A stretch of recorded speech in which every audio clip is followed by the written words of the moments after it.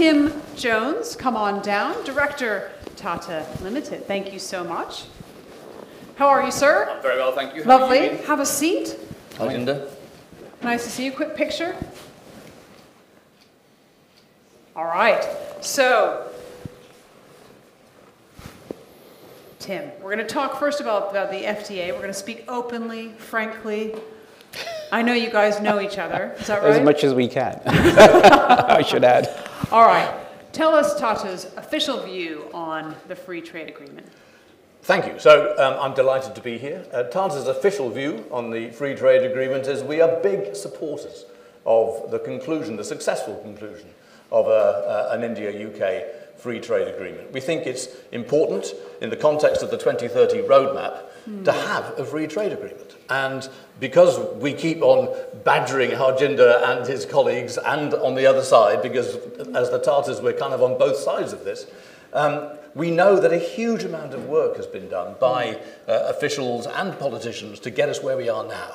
And so the message from the Tatas is let's try and get that elevated political engagement done, ideally this side of Diwali, and so get something if we can. Because, I mean, you can say potentially what Harjinder can't say. What's the risk if it doesn't get done? Well, the risk if it doesn't get done is that sort of people slump a little bit, okay? Elections on both sides, and right? There's elections on both sides, and then timescales slip out, and both governments will have, and you know, as Helder Wilson famously said, a week is a long time in politics, and so if you go through the election cycle, that's an awful long time. So I think there's a lot to be gained for escalation, appropriate escalation on both sides now to get this done. So you'd push for a special Sunak-Modi conversation, potentially. Potentially. All right. So tell us what you're most excited about in terms of Tata's work at the moment, in relation to the UK-India partnership. Well, I think I've got to start with India. Obviously, as a group, we are broadly based in India, but we're changing so quickly. We're building a smartphone component manufacturing business. The first site we took was 560 acres in Hosur in southern India. We've built a 4G, 5G stack, telecom stack. Tell us what that means. It's the sort of thing that your mobile phone signals pass across. So it's a set of base stations and radios and lots of software that basically push the mobile phone signal around. And we built a brand new one, highly softwareized TCS. With extras, we bought companies to provide the hardware, and we're excited about that product. We're doing a little bit with Air India, like buying up to 490 aeroplanes, and getting that right. And it's been fantastic to see the cooperation across the group. We've had group companies 3D printing obsolete components to get seats that were broken fixed in the interim before the whole cabin is taken out and replaced. So a lot of excitement across the group about getting the Maharaja, the mascot of Air India, flying around the world. Harjinder, give us a little sense of how in historical sense, how Tata has been in relation to the free trade agreement, but in relation to negotiations in general. How does that work? How do you engage with business as a government official? It's a pivotal partner of the UK, let me put it to you that way. You name it, Tata is involved in it. And so we can not be talking to Tata. Certainly my first sort of 6 weeks in Mumbai as the Trade Commissioner, my first few acts were to go and see all the great and good in Bombay House, their headquarters. And you can just see just how close the relationship is when you speak to the leaders of the organisation. And certainly when you look at their sort of presence here, whether it's Jaguar Land Rover, whether it's Tata Steel, whether it's now the sort of, Air India sort of collaboration across, the buying how many Airbuses was it? I can't even remember the number now. It's that big. Lots. Which, involves Rolls-Royce engines. So you can't not be completely wowed by Tata's involvement in the UK. And so long may that relationship continue, and we are obviously in lots of talks about lots of industries and how we can progress that relationship further. All right, you're allowed to ask Tim a question if you like. Tim, help me get the Indian government to understand various things which you know they need to understand.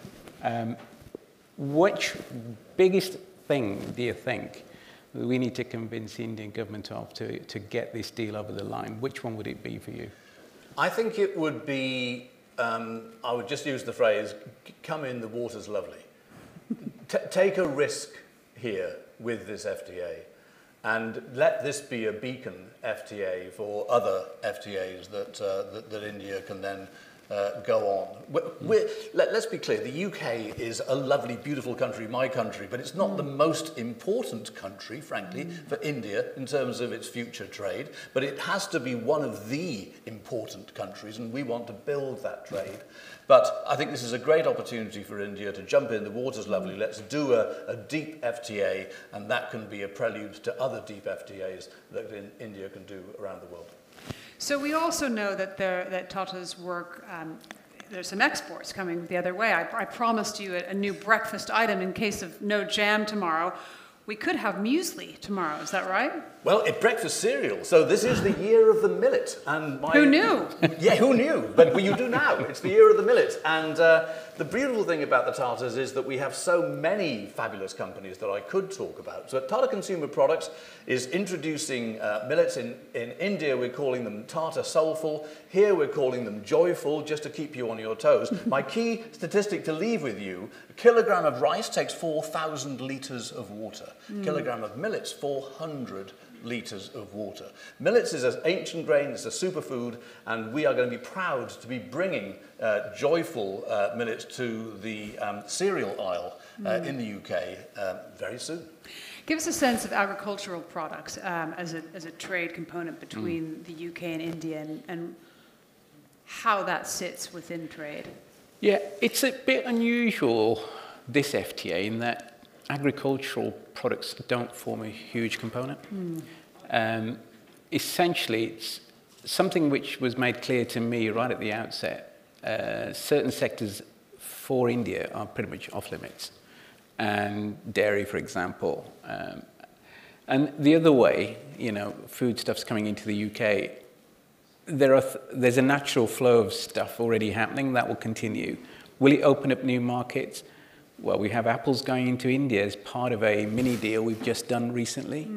So it would be those sort of examples. And India has some specific asks within the FTA in terms of agricultural seafood type things coming into the Indian market. Those are still under negotiation. Obviously, I can't say what's happening with them, but it's not the be-all and end-all of this FTA. This is all about industrial goods, services, are the big things that matter. Interesting. All right, we're running out of time. Last question for both of you. What keeps you up at night, Tim? What keeps me up at night? I think it's stability and coherence. That's what we, as big businesses, want. We want stability. We want to work with governments of the day. We want coherence in policy. And then we can plan and we can invest. All right, last question for you. Keeps you up at night? What keeps me up at night is the deadline of an election coming up in the 12 to 18-month window. All right. Clear signal from us. Gentlemen, thank you so much. To Tim and Harjinder, thank you very much. We'll allow you both to move on with your day. Thank you so much. Thank you.